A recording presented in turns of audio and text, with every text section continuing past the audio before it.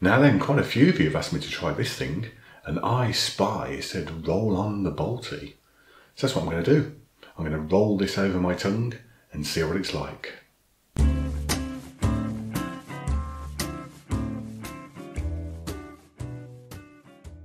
So it's cooked, marinated chunks of chicken breast in a mildly spiced tikka masala sauce with cooked basmati rice, a vegetable mix of grilled red pepper, red onion and spinach with sweetener. Bit of good news, it's microwave only for 7 minutes 30 seconds. So here it is, my friends, straight out of the microwave. Comes in this nice tray and the lid says reusable container, perfect for meal prep, lunch and leftovers. Okay, let's get a little bit closer to this thing.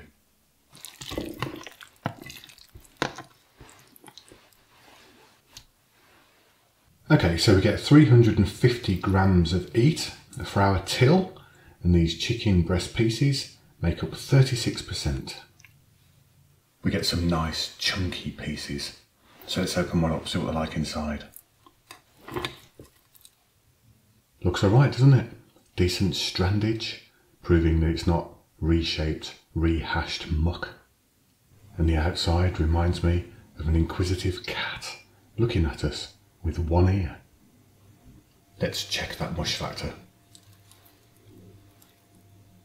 Well, the prongs went through that like my mom gets through cat food. And the back reminds me of a snail with no shell. Overall, I'd say it's looking pretty colourful with the red peppers and the spinach. There's some onions in there as well, and 18% basmati rice. You'll also be hit with 34.6 grams of protein, so I can't wait to get involved. Okay, I'm going straight for the breast. Right, here we go. Oh yeah, the breast is lovely. It's dead succulent, and you can taste the tikka coating on it. You can also pick up little flecks of coriander on there, which is a nice thing because it's subtle, not pungent. Okay, let's try all the other stuff. Hey, that's pretty good. You can taste the rice, surprisingly, that tiny bit of creaminess that you get from basmati rice sometimes. You can pick up the sweetness from the peppers. Can't really taste the spinach, but you do get a little bit more of that coriander coming through.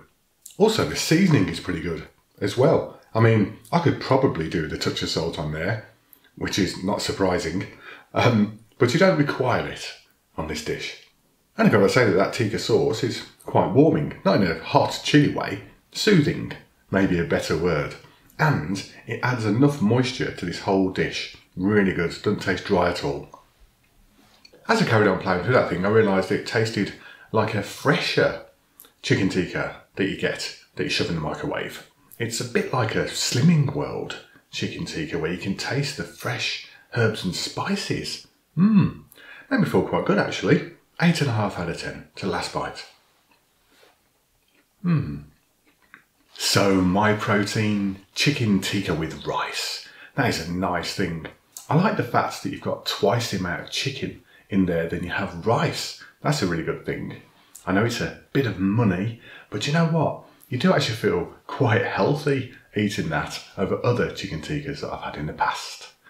Anyway, thanks for coming. Till next time, get out of here. Now then, quite a few of you. Let's check that some. Oh dear me. It's absolutely